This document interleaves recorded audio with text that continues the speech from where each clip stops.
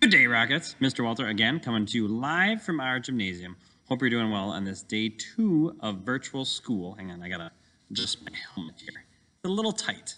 Happy birthday today to Ryan and Daniel, both in 4th grade. So Ryan and Daniel, hope you have a great birthday today. At Riverside, I normally say, but at home, I hope you have a great birthday today. The riddle. Did you get the answer to the riddle yesterday? So the riddle was this. You can see me in water, but I never get wet. What am I? A reflection. Did you get it? Awesome. This is a Wellness Wednesday. We're going to stick with our themes that we normally do, boys and girls, on our announcements. So on this Wellness Wednesday, I wanted to talk to you about getting fit. And you do have time to do that now. So the question for you, what starts you thinking about and doing your best? Sometimes when I watch sporting events, which I know there's not a lot on, but sometimes that gets me thinking about doing my best. Have you ever dreamed about hitting the game-winning shot? Well, I didn't hit it there. But have you ever dreamed about hitting that winning home run?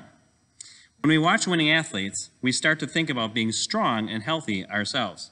You can turn that burst of inspiration into action, my friends. Instead of just imagining yourself as being fit, get started. Start walking. Now, I know today's kind of crummy outside, but hopefully the weather will warm up here soon. Go outside and play instead of watching television or playing those video games. Ride your bike. When we get up and rolling here again, you can join a sports team and go to your practices. All sorts of things you do. I know you're cooped up right now, but I know you can still get outside here when the weather gets warmer, or even just maybe run around in the basement. Do some jumping jacks.